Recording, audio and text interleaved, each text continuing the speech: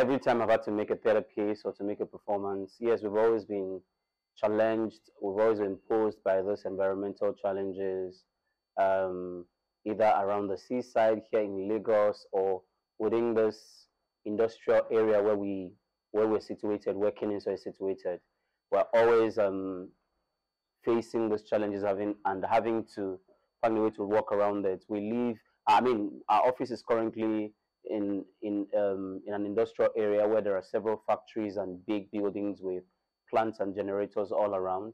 And for an organization that focuses on topical issues, on climate change, on waste management, on water, sometimes we sometimes feel like our impact as performers is not being felt, or that our stories are not being told enough.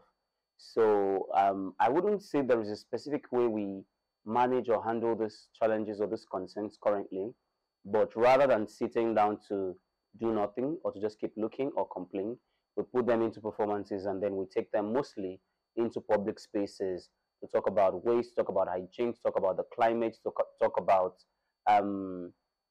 sea reclamation, water, and several environmental issues. So we basically address them by putting them into works.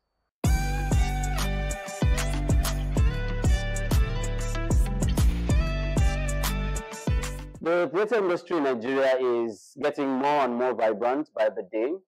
But just like every other sector of the economy of the country, the industry is posed by several challenges. Importantly, lack of funding, lack of government, private, institutional funding, lack of theatre spaces, lack of institutions that are dedicated to propagating what theatre is about. The space of training and capacity building as well. These are some of the challenges. And over the years, a lot of stakeholders like us at Kininso, we've been trying to do a lot to see how can we create some sort of employability schemes or impact around the work that we do, and not just making it an approach or a means to make art and keep art alive, but also to look at how do we increase the viability, the business side of the work that we do.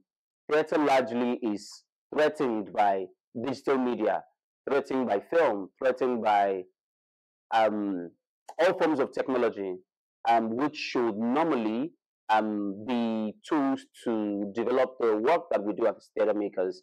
But unfortunately, they find themselves in the same space and having to compete for who's for me now, who's not for me now. So the challenge of marketing is also a very big deal. And marketing really can also happen when the funds are available.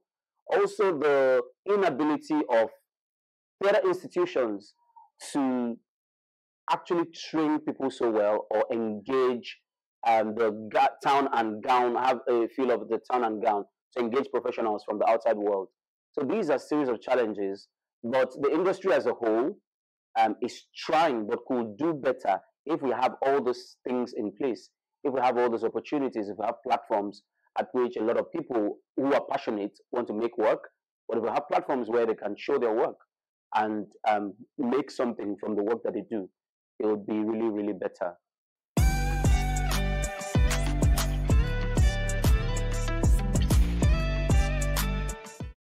My advice for the government, for creatives like me, for institutions as well, for people, would be to invest, to first think impact.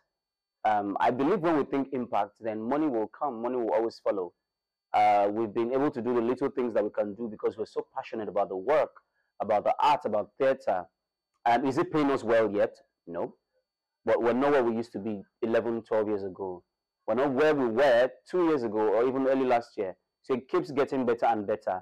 And that's because we not only invest into the people or the process, we also invest directly into the community where we work and the different communities where we work, and looking at how theatre can penetrate across different spheres of the society, from children to religion to politics to education and so on. So because theatre is such a robust industry. So my ideas, my advice would be to invest positively, make impact, think design, think development, think big. We have to kill the scarcity mentality of because it is not there or because nobody is doing it, then we will do nothing. So we really have to invest more time, invest more resources, amidst all the pain, invest more resources, invest all that we can, and to keep making work, whether we think it's great or not, we have to keep making it. For on a more institutional level, like for government needs to fund theatre. No industry can thrive without government support. And even though we've gotten to where we are now with nothing from the government, but it will make a lot of difference if governments now begin to consciously allocate budgets, train people, invest in capacity building, invest in knowledge sharing, process sharing, cultural exchange. It will do a lot for the industry.